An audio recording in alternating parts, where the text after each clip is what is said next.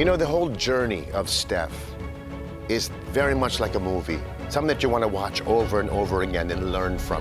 During the blind auditions, narinig ko na yung boses ng isang balladeer. Balladeer knows a balladeer. I could hear already a style, but more than that, dinig ko din yung passion. Maraming pwedeng gawin sa boses mo. Kahit anong song itatapon sa'yo, kaya-kaya mo. Sa blind auditions pa lang, dinig ko talaga yung puso ng boses ni Steph. You've got the voice. You belong on more team. Thank you, pa.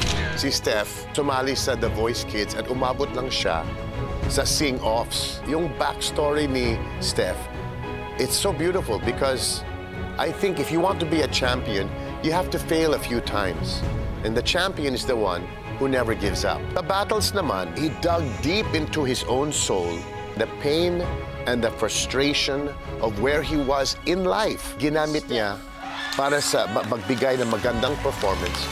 And moving on to the knockouts. Sa knockouts, nahirapan ako talaga dahil yung mga kasama ni Steph sa knockouts, lahat magaling. Now, with Steph, magaling siya makinig. Steph is the kind of singer who's willing to reinvent himself sometimes on the spot. He knows when to make those ad-libs tasteful and when he needs to make them impressive. Meron siyang pinakita ng isang element just a little bit higher than the rest. Steph! Steph! Sa live semifinals, Steph up.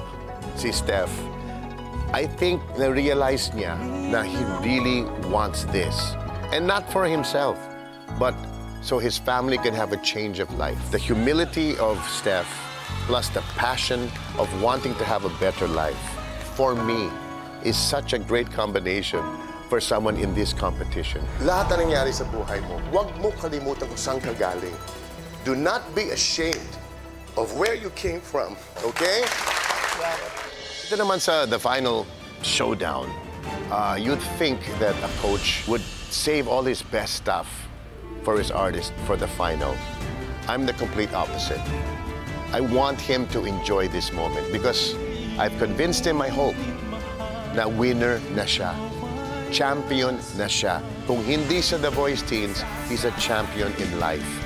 It is my duty as coach not to win this competition, but to make him win in life. No matter what happens to Steph, he is my champion, and he is the champion of his own life and destiny, but more importantly, he is the champion of the changes, the good changes that his family will see very, very soon.